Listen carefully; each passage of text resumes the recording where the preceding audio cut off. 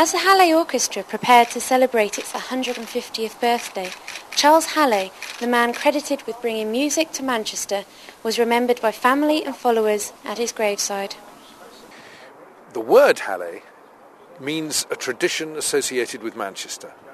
It means the name of one of the world's most vibrant orchestras, and I'm thrilled and proud to be in charge of it in this period of my life.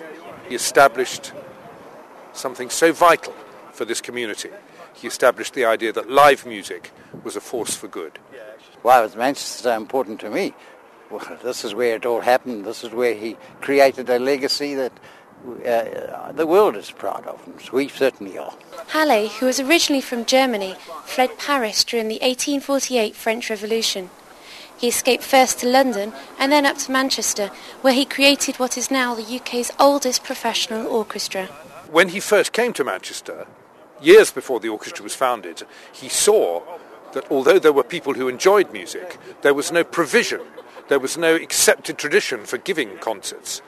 And he was determined to provide something that would appeal to every type of person in the community, and that he insisted that tickets were varied in price to enable people with lower incomes to come and enjoy the orchestra and to learn to accept it as part of their life. 150 years since the birth of Halle's orchestra, and relatives and fans have come to the gravestone of Charles Halle to lay a wreath and commemorate what they say was his biggest achievement, uniting Manchester through his love of music. This is Jessica Salter for the Manchester Evening News.